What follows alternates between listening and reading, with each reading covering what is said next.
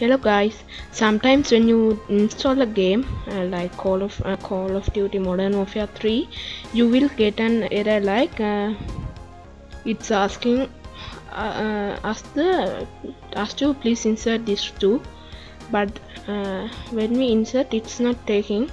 So I'm today giving an error for that. Here you all can see this error. Please insert this too. Okay, so I will show it like this. You can see it's the error. So I'm firstly now before you do this, firstly you should about this. That means you should cancel this, and after cancelling you can go to the place where the two eyes. Firstly you should eject these two, and after that firstly you should format the place where you went to install.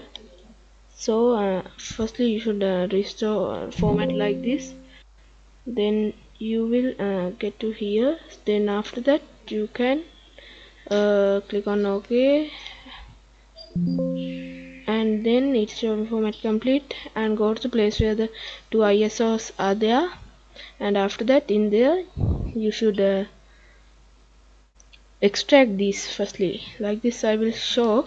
You should open with WinRAR or Power ISO. I have Power ISO, so I'm not using Power ISO, so it will take more time. So I'm clicking on extract here. Oh, sorry, it was the wrong way, so I should remove this again, and I'm doing like this. Firstly you should click on extract to like this, then you should wait till it extract. So we will wait. I will pause the video till it's extracted. While the first file ISO file is extracting, you should extract the second ISO file too. So I am going to do it also here. Okay, now I am extracting it also. Here you can see we will stay till this both is been extracted. It will take some time, and now the both files are gone have been finished extracting, and this is the second file is ISO is also been extracted. We're going to finish, and after that in the RL is the second ISO you have some SISN, SID and SIM files. You should copy these all the files like this, and then you should go to the first ISO file and paste in there. Remember not to copy the crack file now, because it's needed after this, so don't skip this video. We will stay till this is been copied. Okay, now I have copied those the second ISO files also for to the this first ISO. Now you can run the setup. Okay, we will run now. You can see I'm done, and it's asking for the directory where we should install. I'm giving that, and okay, now we will see. Okay, you can see it's showing. I'll pause this video for the place where we got that it's asking the please insert this too. So wait. Okay, I will unpause the video. Now I unpause the video. We will stay till that finishing.